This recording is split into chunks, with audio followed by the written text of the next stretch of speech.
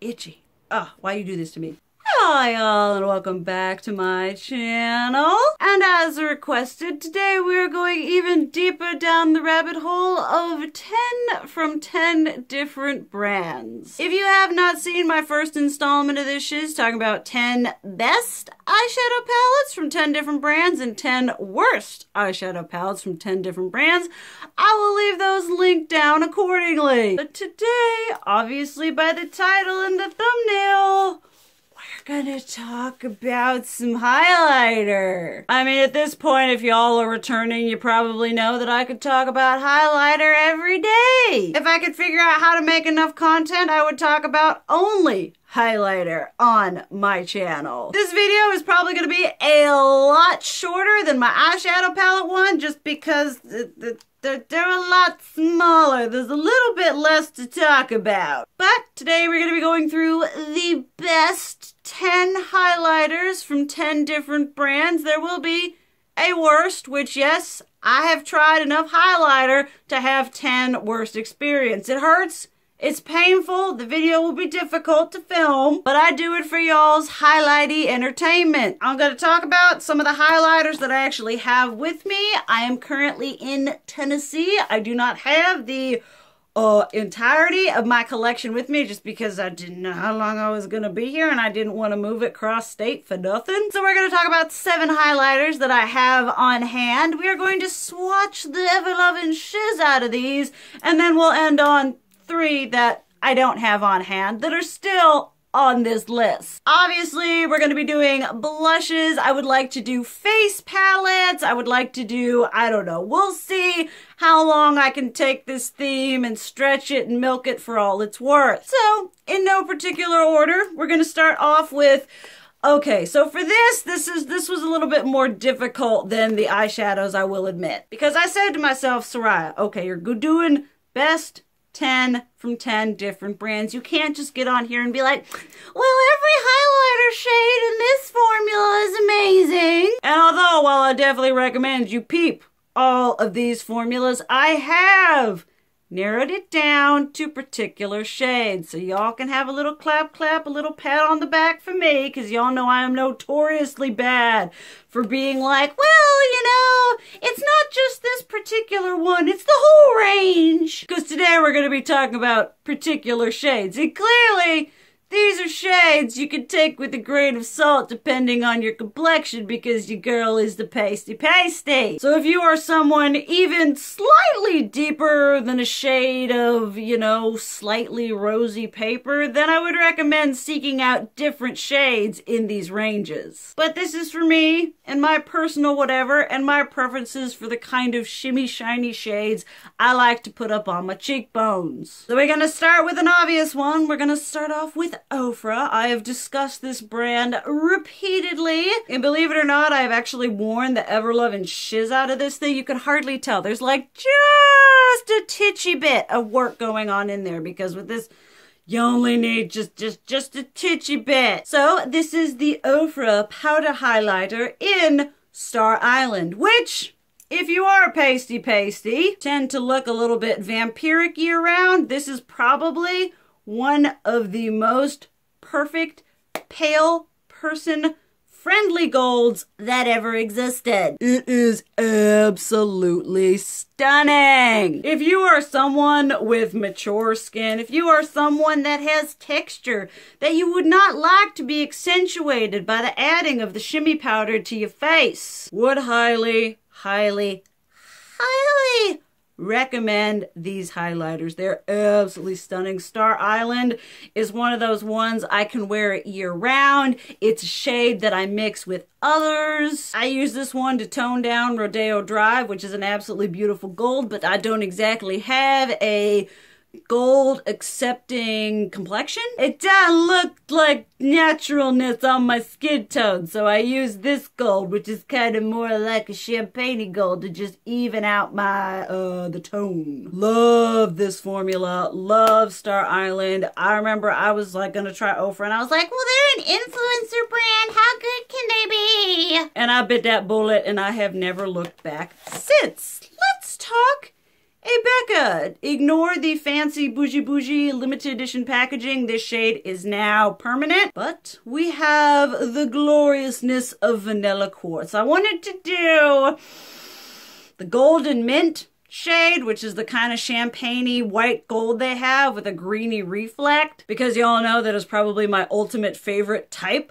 of highlighter, but that is a limited edition one that they have not made permanent, and I wanted to talk about permanent highlighters. I could talk about limited edition highlighters. If y'all want me to do a video about top 10 limited edition highlighters, by all means. But for the sake of today's video, we're doing permanent, and this one, again, for the pasty person that wants to be gold, this is just a beautiful. I am not the biggest fan advocate for Becca's highlighter formula, believe it or not. But this one is this perfect, warm, yellowy with just a hint, just a titch of sparkly reflect, and I just spit everywhere. It's been a long day. This is like the 4th video I've filmed, but it is just this absolutely stunning. I would recommend, if you are fair and you're not really into like cool tones and you want something that's going to be more ethereal and otherworldly and vaguely threatening than kind of like a streak on your cheek, I would recommend vanilla quartz over pearl just about any day, because it is just so flattering, absolutely stunning. If all Becca highlighters were formulated like this shiz and like golden mint and like prismatic amethyst and all that shiz, I would own, I own most of them. I would tout their formula a little bit more. Gotta have an indie brand up in here. The Give Me Glow, ever so Instagram, ever so coveted, ever so sold out halo. And this is a true white, gold, yellowy, greeny, fantasy sort of shade. Let's see if we can get this. I'm gonna put this one right on top where it deserves to be. Do you see the reflection? This is just all kinds of high shine, metallic, sheeny butter up on your cheekbones. It is so stunning. I do find that I like mixing it sometimes with something like the Ofra Star Island to maybe take that metallic streakness down just a little bit to make it a little bit more wearable. But it is so beautiful. I would honestly, like with all of these, I would recommend all the highlighters in their formula, but this one is just so, and it's like, what I love about it is it's such a strange, intense yellow, greeny gold that it's not just for pasty. I've seen this on some deep, dark, delicious melanin, and it was like frosting on top of it, and it was so pretty. It's just such a high shine, intense cha-cha-cha-cha. When I was finally able to get my hands on this shiz, I can't tell you how many of y'all were like, you need it. And I'm like, I know I need it, but it's always sold out. And I can't remember what order I was making. I think that was probably what made me decide to do the order, because it was in stock, and I was like, well, that's not going to be there for very long. I might as well get it now. And it's absolutely amazing. Obviously, I've got to talk about my Natasha Denona Super Glow. This is such a, I need her to come out with more shades of this. This one is in Fair. I also have Fair Light, and this is just such a, it swatches like crap. Oh, that was sad. Oh, that was pitiful. That is so sad. Why you do that to me on camera? Why you do me dirty like that? I feel like it's conducive to hard pan when you do it with your finger, because the oils tend to make things go hard pan. But on the skin, this highlighter is so radiant, so healthy. I would recommend this for someone if you've got mature, if you got any type of skin. If you've got skin and you like highlighter, get this shiz. But if you're wanting something, you know, bridal, you're wanting something prom, you're wanting to look like a just glowing from within goddess, then this is definitely something you need to look into, because the formula is just so smooth and almost glass-like on the skin. You're very like Glazed, not in like a donut frosty way, glazed in like a skin, your skin looks like just like glossy glass sheeniness. And to have that from a powder for someone who has the dry skin, that is quite the fantastical accomplishment. I love these so much. I bought these at a time where I was just like, oh, well, I need to try highlighter from every brand because I don't have any impulse control and I'm just going to buy all the highlighter. And both of these ended up being, I used them interchangeably. They're just so, I know when I pull this highlight, it just blends seamlessly into my skin, into my other products, into my foundation, my concealer, my everything. It just melts so beautifully into your complexion. Love it. Worth every single penny. This is $38. Would recommend it over most of Becca's highlighters. Then we might as well talk about another highlighter if we're talking about highlighters that I bought to buy. We have the Ciate London Glow 2 highlighters. This one specifically is in the shade Starburst, which is another beautiful, a little bit more intense, a little bit more true gold, pale person friendly gold, but this is so beautiful. I always say that this is like what the KVD, what her Metal Crush highlighters were trying to do, but significantly better because there's that glossy, thin, like just glossy, I guess is the word. It's a thin, it's not a thick, heavy highlighter texture.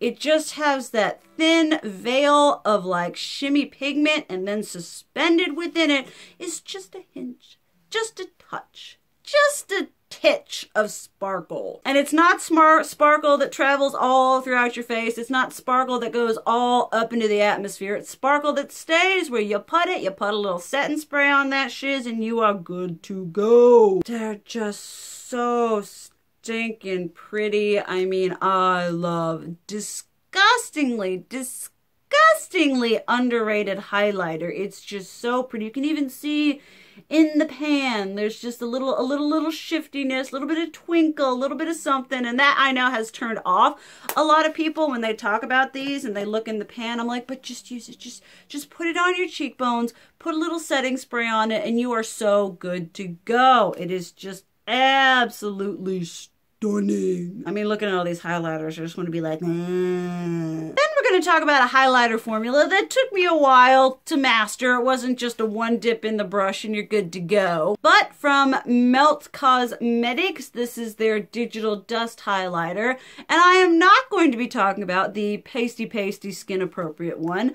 I'm going to be talking about the one in Genesis, which is a highlighter on its own is clearly not suited for my complexion. But this is a highlighty blush topper.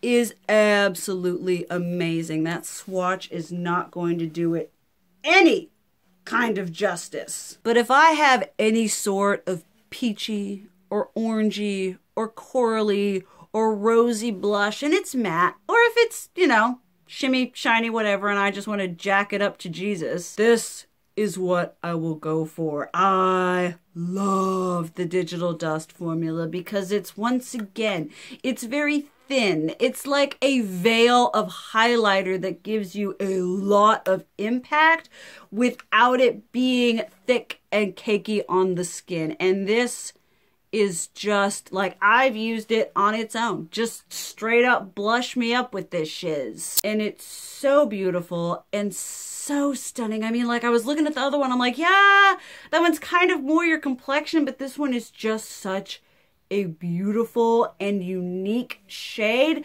that works in so many different ways with so many different skin tones. If you dark, deep, delicious melanin, just slap this shiz all up on your cheekbones and be highlighty like a peachy, glorious goddess, they or them. You know, you pasty. I mean, if you want to do this all up on your cheekbone, you do that, but you just grace it across the high points of your cheeks and you will look healthy, dewy, delicious, and decadent. I mean, I bought this because I was just like, oh, I think I had when they released this shade, a couple of y'all like messaged me or whatever, like, have you seen this shade? That's something you need. And I'm like, I know, but I don't really need it. And then I bought it and it's absolutely amazing. Then we have to talk about a highlighter that would not be on this list if it were not for one of y'all wonderful people who sent me the Benefit Cookie highlighter. This is the highlighter shade that they released in that, I think it was like the 6-pan palettes that they do for holiday. They also had it in a 3-pan palette, but people were all like, you need Cookie. Cookie is the highlighter that everyone needs. Everyone was going like all Cookie Monster over this shiz. I wanted it so bad, so bad. The highlighter aficionado lost whatever person in me needed this shiz. I couldn't, it wasn't cruelty free, and then one blessed glorious day. The pinky one too. See if I could swatch this without absolutely, I hate Benefit packaging. Oh my stuff. I know I do this to myself with having, you know, long nails, but at the same time, Benefit packaging just sucks. We're gonna do that right. Ugh. It's so pretty. It's like metallic butter. And this is again one of those like more thinly just like veiled products. You know, it's something that just like glazes, glides seamlessly across the skin. It's like the heavenliest of pigments, and they've taken it and they've pressed it into a powder format and turned it into a highlighter just for me. Oh, it's absolutely stunning. It is everything that everybody has said and more. And I feel like with highlighters of like today, rather than highlighters of like olden time, they used to be thicker because I feel like shimmer shadows or shimmer products were just like a thicker consistency. But now as we've like learned to formulate things for the face, good formulas have become thinner while still being able to pack a lot of shimmy, shiny punch into these things. I mean, just look at that. Look at that. Look at that. Look at that. And I love it because it looks so, because you're like, oh, we don't have anything on our face. And then you're like, oh, wait. Oh, wait. Oh, wait. It's like just so perfect. It's that beautiful mix between like, oh, I'm just healthy and natural and radiant to like, cha, I am ethereal, otherworldly, and vaguely threatening. Love it. The transition is just absolutely perfect. Okay, now we're going to talk about 3 that I don't have on hand. All right. We are obviously going to be talking about the Manny MUA Luna Beauty Moon Prism Powder Highlighters. I mean, packaging aside, I didn't bring them with me to Tennessee. I'm not entirely sure why. Maybe I'm just dumb. I am trying so hard to remember. I'm not even going to try to say the name. I'll have the picture up and I'll have the name, the shade name with it. But this one, again, is such a perfect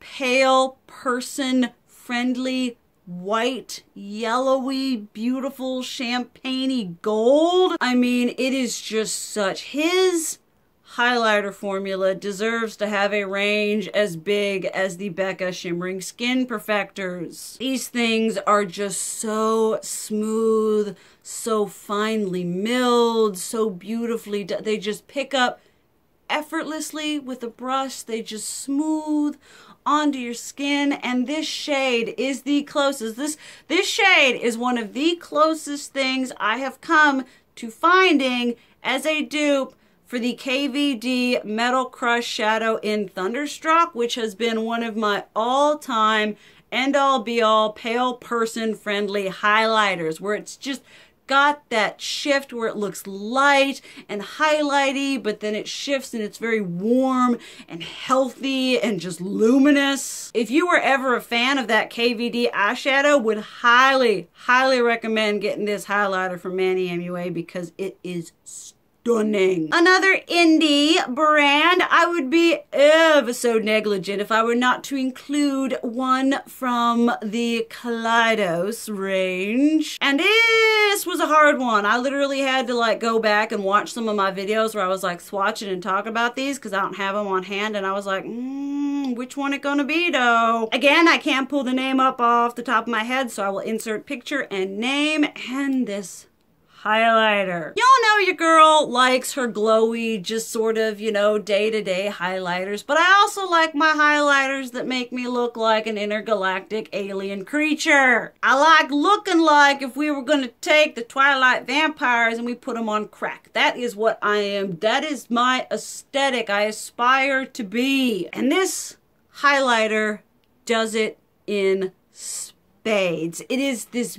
beautiful mixture of, again, that thinly veiled pigment that just gives you that glossy sheen on your skin.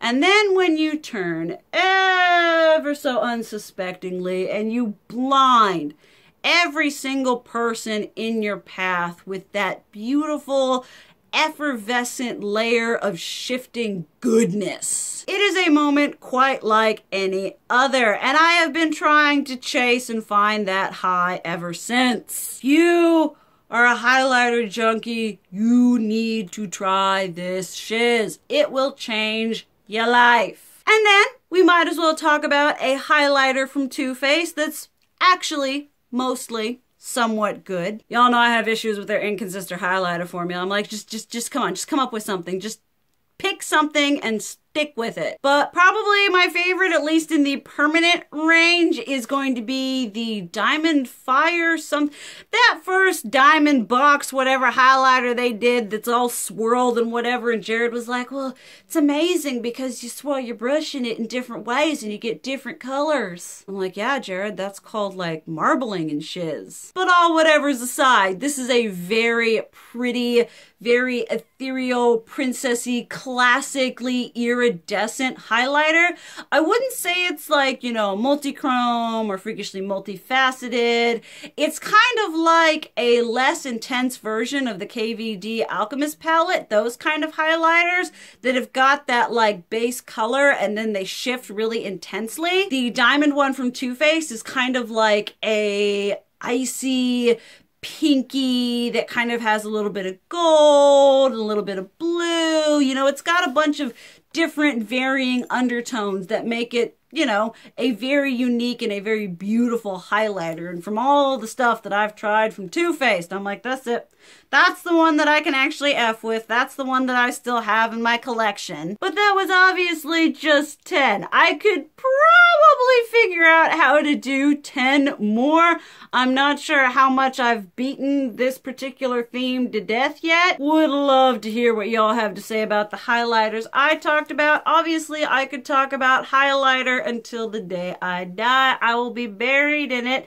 I will be buried slathered in it. Would love to hear what y'all have to say about these, as well as a highlighter from a brand that you think is one of their best things ever. Like, just, you know, you're just like, all right, what's the best highlighter for you? I would say, you know, from a brand. Go buck wild, people. But thank you guys so much for watching. I love you. And as always, keep it real. Mwah.